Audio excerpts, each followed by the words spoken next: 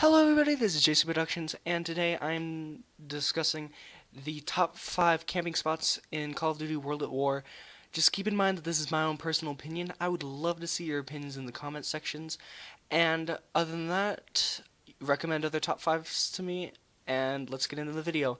So coming in at number 5, we have right before you drop down to the power in Doris. It's the bridge area. This is a nice place that I always find myself staying back at and shooting at the zombies with my Thompson, throwing grenades, good stuff like that.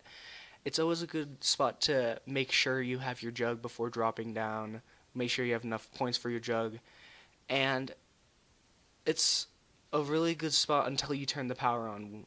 When you drop down to turn on the power, the bridge comes down and that spot is completely forfeit, so you're never going to be able to completely stick with this camping spot, and that's why it's number 5. Just thought it was worth mentioning because I always use this spot. Coming in at number 4, we have the comm room entrance for Shinonuma. If you can't train on Shinonuma and you have no reason to open up the comm room door, if you keep it shut and keep the stairway closed, they don't come at you as greatly in anywhere else in the map, I find.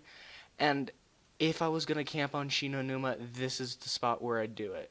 The problem is they're coming from you at 3 directions: to your left on a window, straight ahead, which is where the majority are going to come, and then from the right from 2 windows, and then any other doors that you've opened.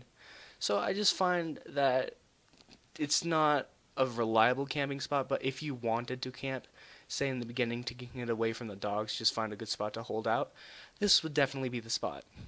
Coming in at number 3, we have the courtyard in Doris, and this is literally the spot where I spend 95% of my time in Doris, because even after I've turned on the power, as long as you keep that door behind you closed, there is none coming behind you, and until you want to pack a punch, you don't need that door open, and it's the perfect spot because they're coming at you just from the top and from that little window to your left, but they barely come from that window, and it's just an amazing spot to keep going on.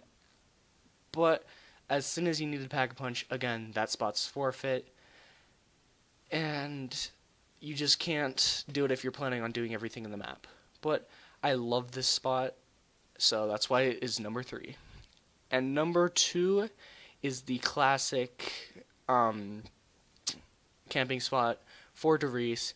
It is the catwalk on Doris.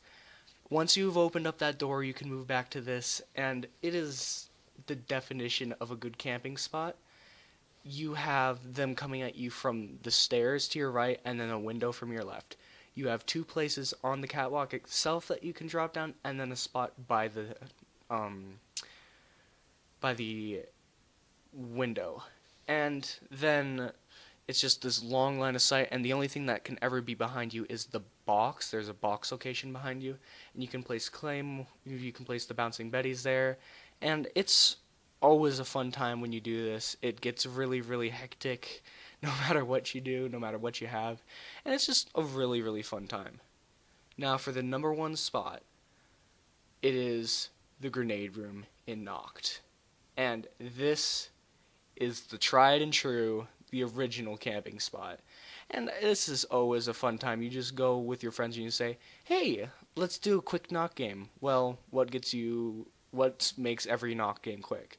If you camp in the grenade room, sure, you're only going to get into like 15s, but it's always so fun. One person got a ray gun, and then everyone else has like MGs or Brownings, and it's just always a lovely time. I always enjoy it. Had to go with the original on this one, guys. Noct is my number 1 choice. Anyway, thanks for watching this video, guys. Hope you leave a like on this video and subscribe to the channel if you're new. And I will see you all in the next video. Bye!